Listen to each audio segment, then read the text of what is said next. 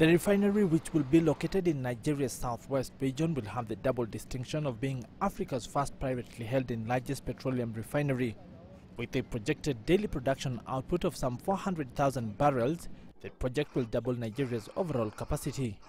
It's a welcome development for this Nigerian economy. You know, we know what has been happening. Importers do hold us to ransom, tanker drivers do hold us to ransom, even the petrol attendants hold us to ransom to this economy. And being a mono economy, as we all know, everything depends on oil. Despite being Africa's largest oil producer, Nigeria relies mainly on imports for petrol to fuel cars and generators. Government-owned refineries operate at less than 30% capacity. The total cost of the project is pegged at some $9 billion, financed by a consortium of Nigerian banks. The Dangote Group has committed $3.5 billion of its own equity. It's not like, okay, you must build a humongous ones like the one that they were building before.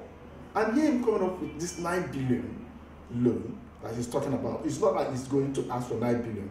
He's asking for 3.3, then 2.5, you know, will be like gotten from the grants or from other agencies. Then he has his own equity that he's going to put into it. I think it's a welcome development. This is the best thing, you know, to happen to Nigeria economy, especially as we depend solely on oil for everything that we do. And it's a milestone for us and for Nigeria. You know, for a man like Dangote to single-handedly embark on industrialization, I think it's a great honor for him and for the country. If we have 5 of Dangotes in Nigeria with the same mindset of industrializing this country, then we'll be saying goodbye to unemployment. Aliko Dangote was recently ranked 43rd on the Forbes 2013 World Billionaires list, with a fortune of some $16.1 billion.